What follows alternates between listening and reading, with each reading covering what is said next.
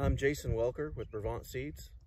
I'm out walking fields with Dan O'Bryan today with Aurora Co-op.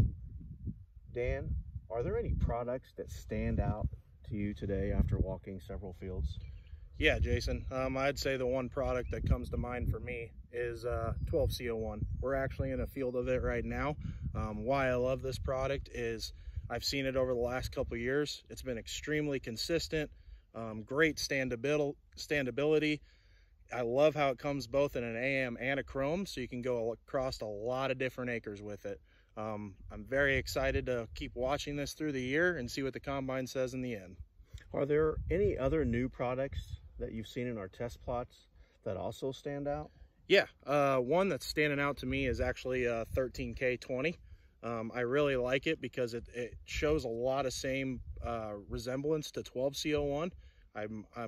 I'm a big seller on consistency, good stock quality, and it's looking like it's going to bust the bin with some yield from the plot data that we've seen. So that's what I'm looking forward to.